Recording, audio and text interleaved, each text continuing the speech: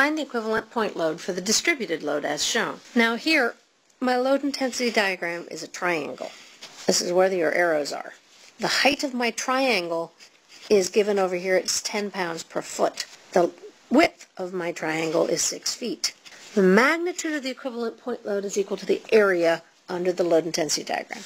So the magnitude of F, this is F, is equal to the area under the load intensity diagram. So the area of a triangle is 1/2 base times height, which in this case is 1/2 6 feet, 10 pounds per foot, which is 30 pounds. That's the magnitude of my equivalent point load.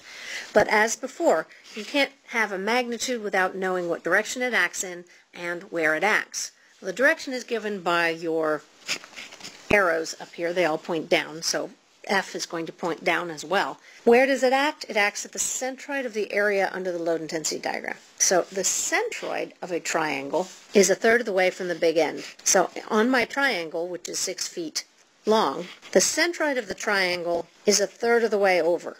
So 6 over 3 is 2 feet from the end of the beam. So what I can say at this point is that my beam has an equivalent, the beam has a distributed load. The equivalent point load to the distributed load is 30 pounds at 2 feet from the end of the beam, or 4 feet from the wall.